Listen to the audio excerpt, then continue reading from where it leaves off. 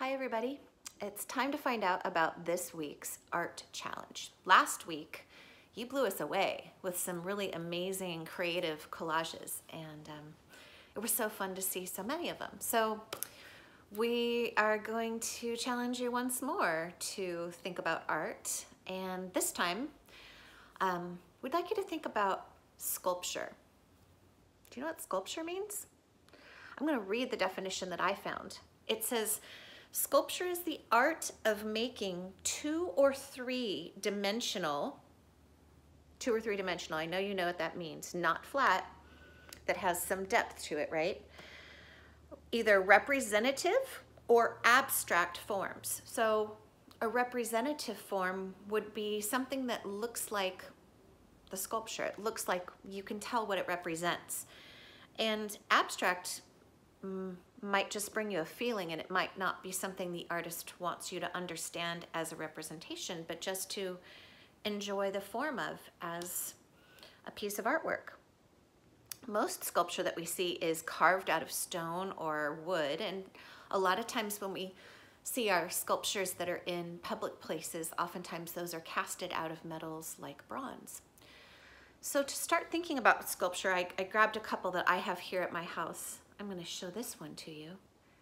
It's a little stone carving of two children hugging, and it sits on my bathroom sink and it makes me really happy. This is an example of representative sculpture. It looks like, it's meant to look like two little children.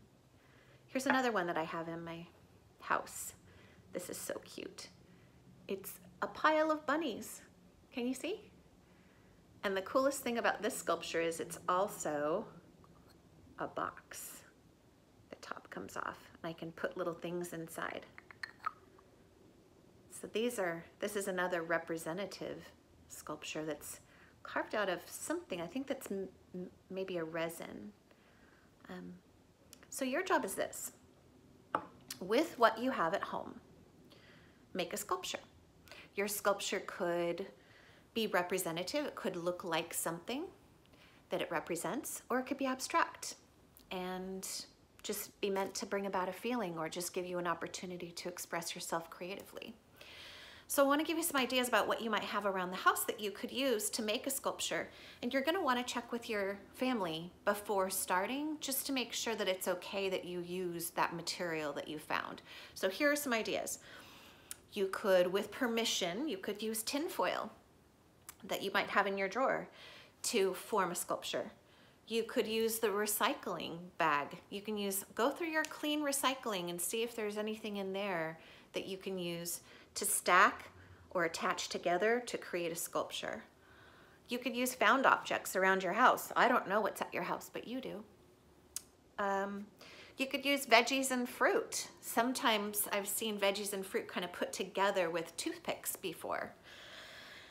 You could use blocks or rocks outside, stacking big rocks and then a medium and then a smaller rock. You could use Play-Doh or clay. You might have those materials at your house. Really, it's up to you to decide what kind of sculpture you want to make. You will notice that I will push out another assignment for you in your Google Classroom to make a Flipgrid of your sculpture. Tell us a little bit about your thinking and why you decided to use the materials that you decided to use, and what your sculpture means to you.